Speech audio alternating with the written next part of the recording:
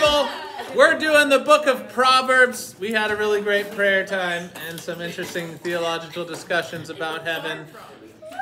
The book of Proverbs. We're continuing in the wisdom literature of the Bible. What was the first wisdom book we looked at? No. Job. Job is a poetic wisdom literature. And that's why it's placed where it is, right? Because remember, chronologically, it's probably more in the time of Abraham. But the Bible's more divided in like historical books, wisdom literature, and then prophetic, books written by prophets. And so we are in the middle of the wisdom literature books. The book of Proverbs. Who's read the book of Proverbs? Yeah, most of you. Cool. There's a cool reading plan. How many chapters? 31. How many chapters are in the book? 31. And so this is a cool thing. If you don't know what to read in the Bible, look at what day it is. What is today? The 11th? 12th? What is it? The 12th. You could read chapter 12. And it's just a cool thing to do if you'd like to have a little bit of an idea of reading plan. The book of Proverbs isn't a narrative story. It isn't history. It's a collection of seemingly sometimes random, like there's lots of different, just like little nuggets of wisdom, little sayings, little quibbles, quips. And like what are some of our modern kind of like proverbs that things that we say that your dad or your grandpa might say to you? You reap what you sow. You reap what you sow. No, if you watch Fiddler, Well, that's biblical too. The good book says this. Okay. Who's ever heard of like the early bird gets the worm?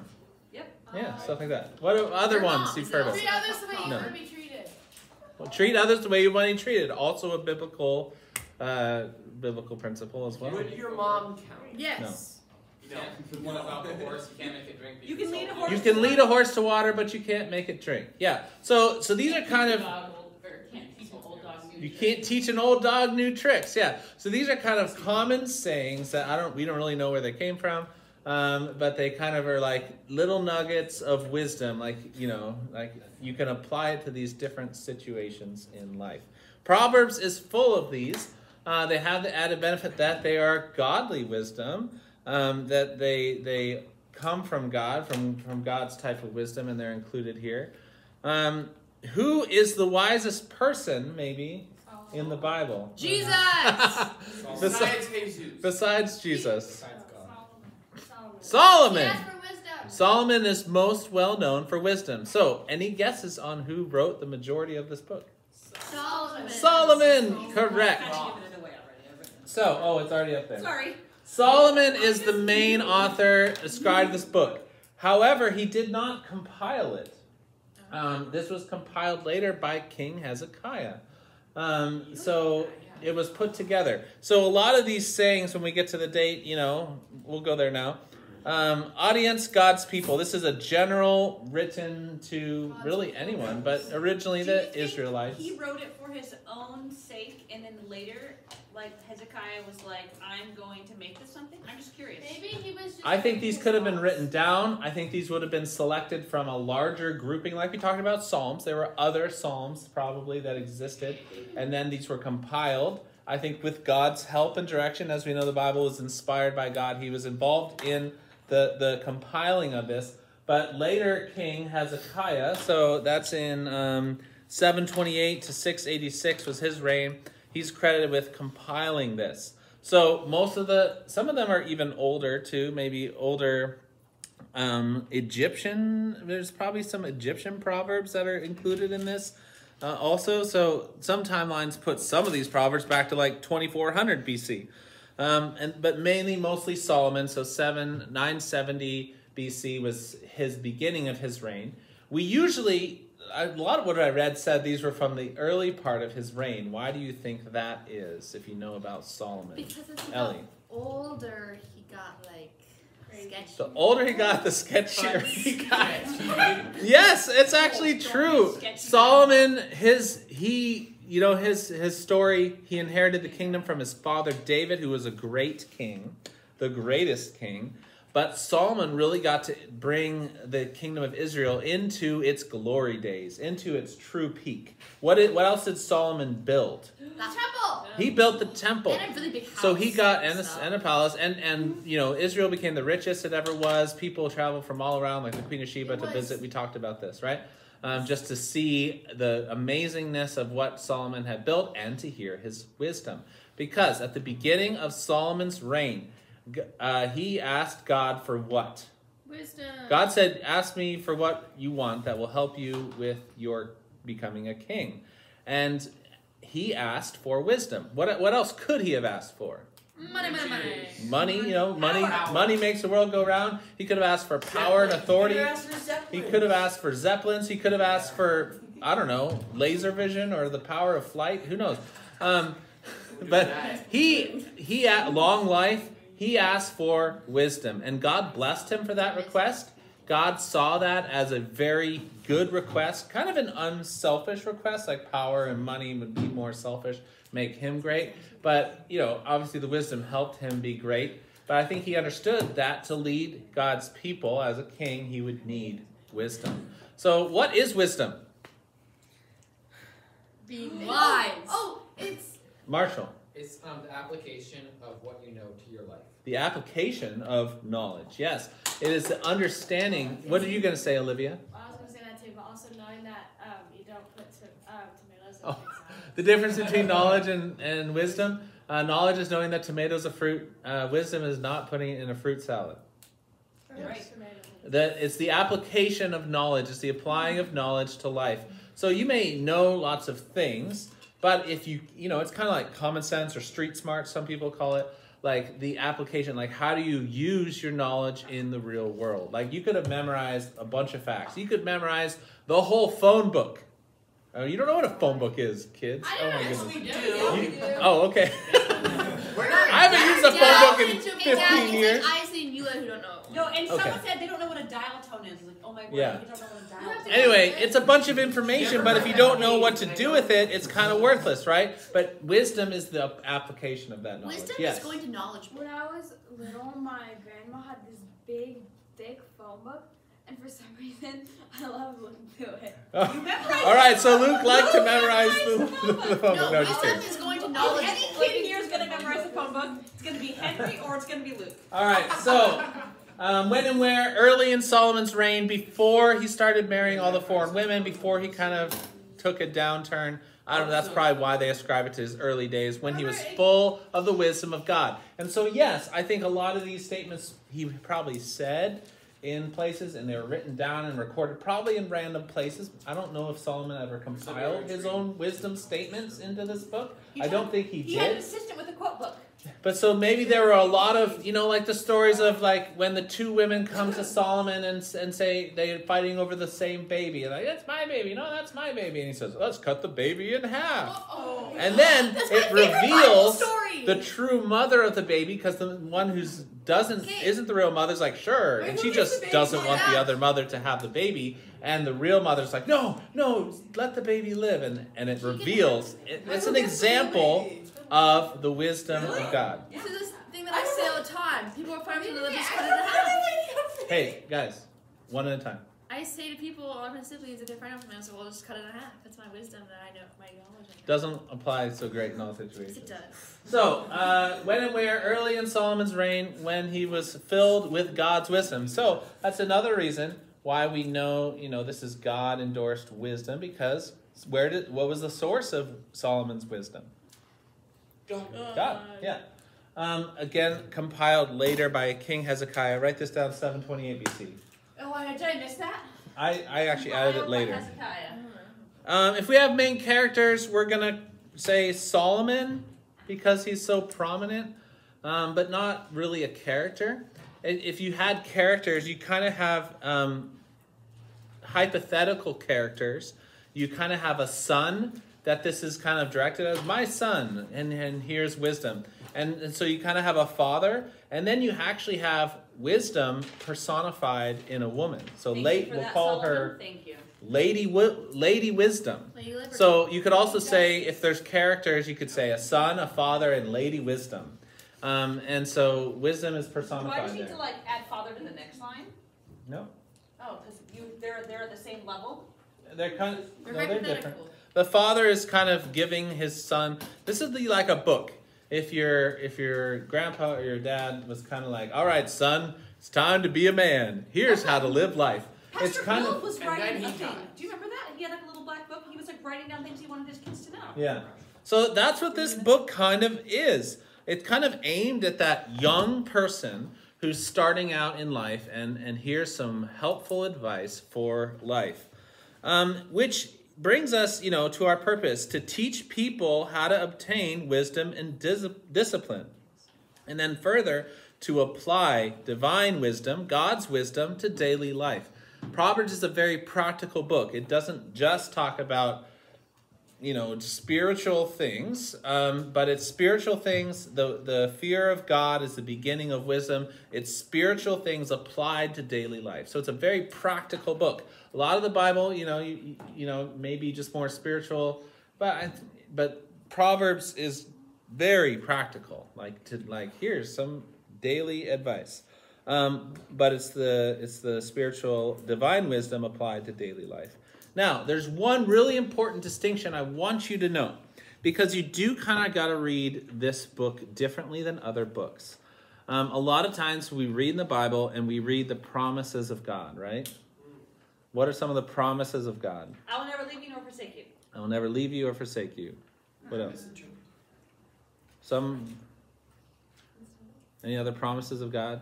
I will not flood the earth again like this. Oh, yeah, there's a covenant. The covenants of God. Make your descendants as numerous as Yeah, it's a covenant, yes. I will protect you. I'll protect you. So it's in these principles that we see, we know by God's character and what he's promised for his people, that he's coming back one day, right? And that he's going to restore his kingdom, and that we're going to have eternity with him. These are promises of God, right? Mm-hmm. Now, Proverbs are not promises, okay? So when you read through this book, you can't read it like promises. Because there's one that says, train up a child in the way he should go, and when he's old, he will not depart from it. So is a parent guaranteed, if they train up the child in the way they should go, that child will never depart from what they've taught their child? No, that's not a promise. But is that a good idea and a likely outcome? Mm-hmm. If a parent is a good teacher and trains their child up in the way they should go, is that child likely to follow in that path? Yes, but it's not a guarantee. So here's the key. Proverbs is not promises, but it's principles. Okay? There's a lot of P's. Proverbs is not a book of promises, but it's a book of principles. So by following these guidelines in life, you're not guaranteed the exact same outcomes, but it is likely. It is likely the outcomes will be the same outcomes. But people are human. People have their own choices. So these things will not always play out exactly as Proverbs say. But regardless, it's still the right thing to do and to follow these statements of wisdom. So, Quick question, because I'm just principles, not promises. Is this you're saying 1 through 7 here? Is that something for the purpose? You put it 1-7 under. Oh, I think that's 1 verse 7. Okay. Maybe. Fear of the Lord is the foundation of true knowledge, but fools despise wisdom and discipline. Sorry, I just needed to figure it out. I was like, is this really 7 chapters? No, just that verse, which is kind of that's the key verse to this whole thing. Did you just give Spoiler. me that way? Spoiler. Key verse. I'm moving over. The fear of the Lord is the beginning of wisdom. And so these are, but at the same time, when they're practical, they're not just practical. It's not like, here's how to make money in the stock market. It's not just like this worldly practical advice. It is divine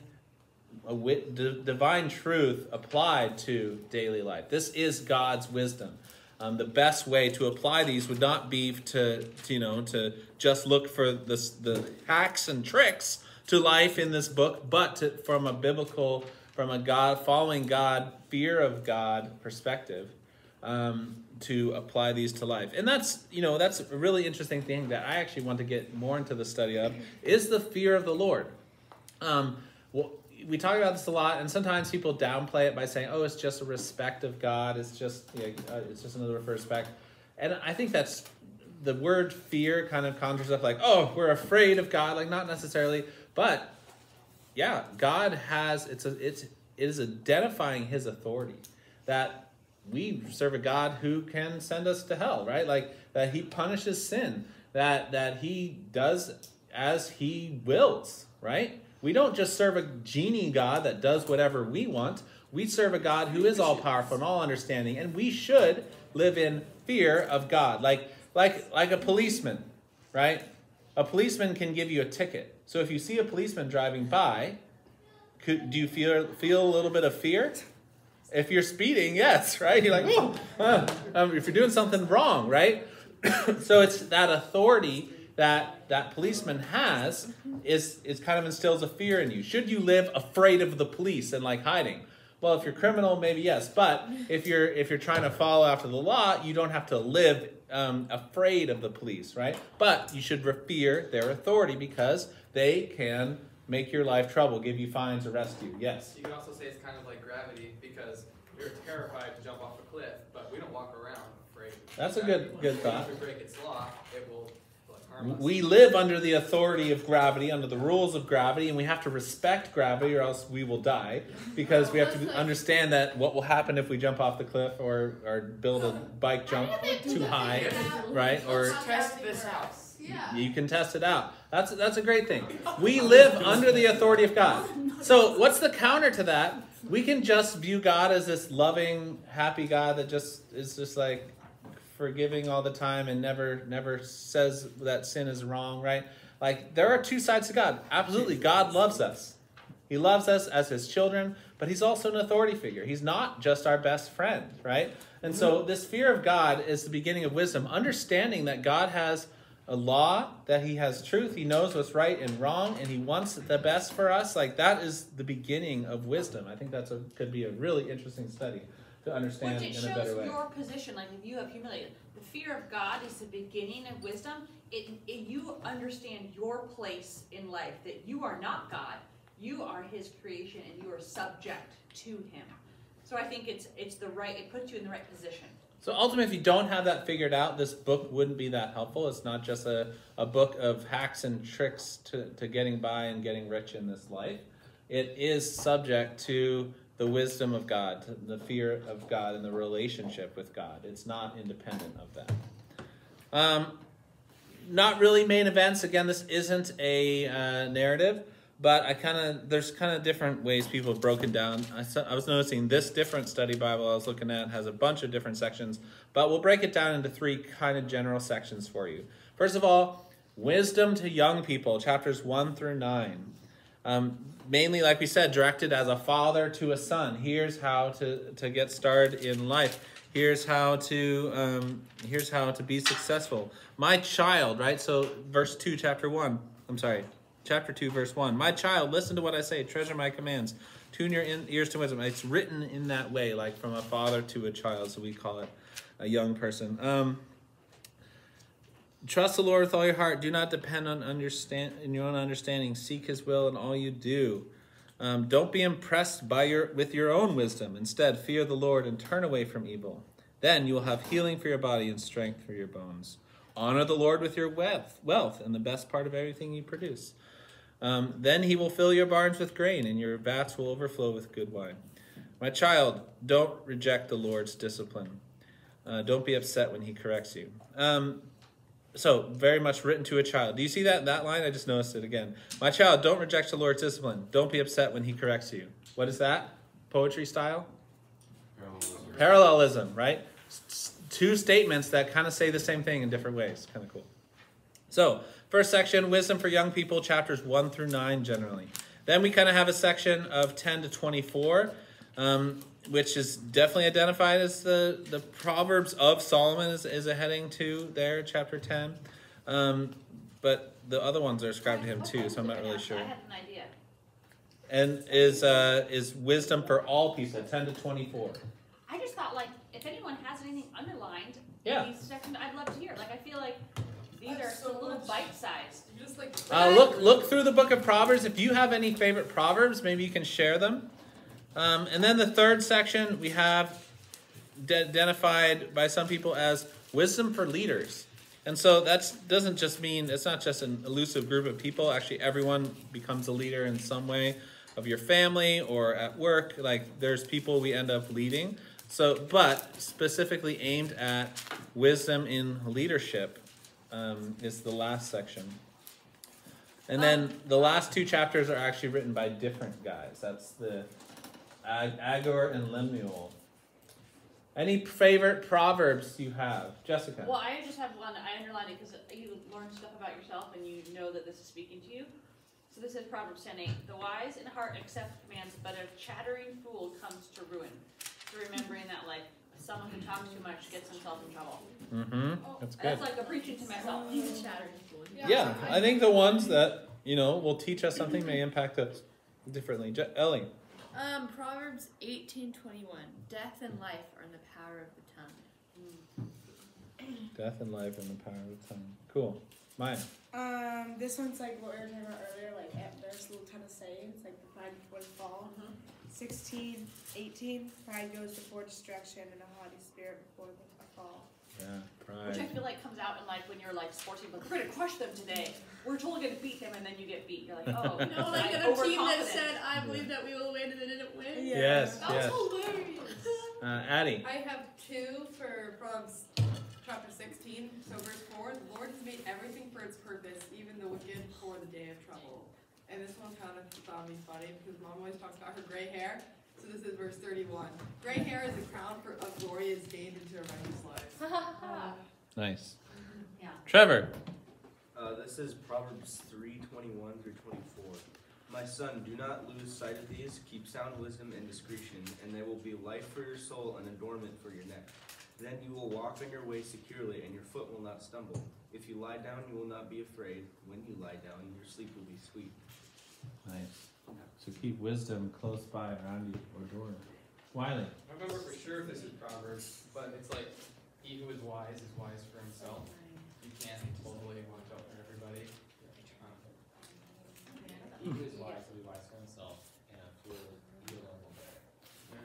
I think that's mine too. It's one. Look it up. Two sides. Addie? This is chapter 27, 10b. It says, better is a neighbor who's near than a brother who's far away. A neighbor who is near than a brother is far away. Interesting principle, yeah. We've talked about that with neighbors, like, and friends. It's like, when you have a friend neighbor, it's just like so convenient to be their friend because they're right there all the time. Yeah, Corey. This is the last of the Proverbs, Proverbs 31 to 31. It says, give her of the fruit of her hands, and let her own works praise in the gates. What verse was that? Proverbs 31. Lots of Proverbs. Yeah. I like that. Yes, and that last chapter is a kind of a famous chapter. It's of the virtuous wife or the strong woman. Again, kind of accumulates wisdom as a woman character. It's kind of all contained together, but specifically about a woman and the choices she makes for her family. And it's a cool guide. Not exactly what you have to be, but it's a cool goals. My favorite, because it's funny, but also true. Oh, I know what you're going to say. Oh, there's two. There's a few that are funny. This one's, as a kid, was my funny.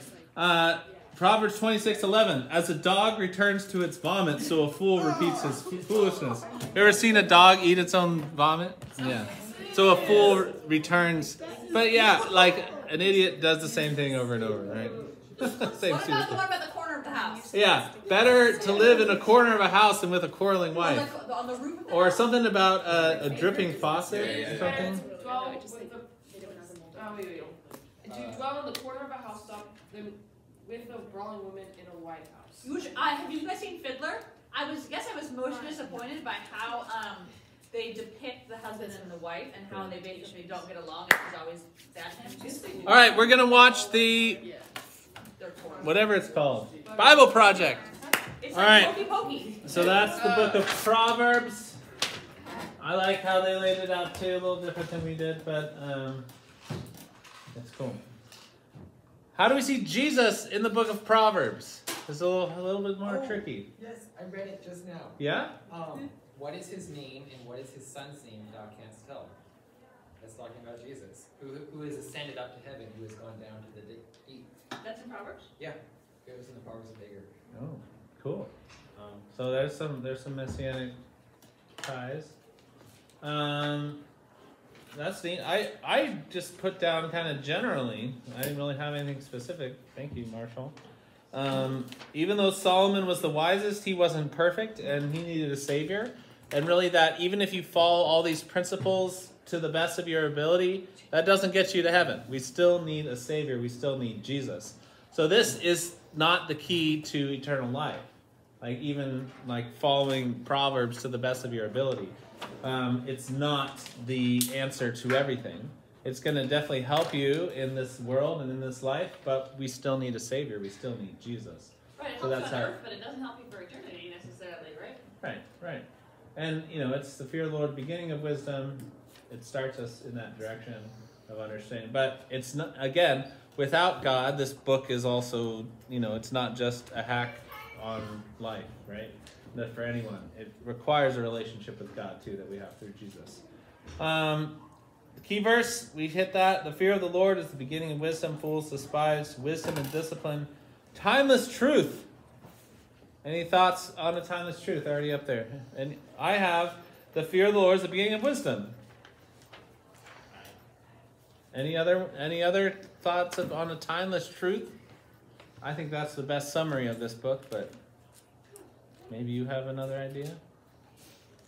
Wisdom for life? Timeless? I don't know. Lydia, are you raising your hand? No. So fear God and keep his commands. We're going to also connect it to our next book, which I'm excited about. Ecclesiastes. Ecclesiastes. Ecclesiastes. We can name a child. That's the book of Proverbs. You can read it in a month if you just read a chapter a day. 31 A chapters. chapter a day keeps Satan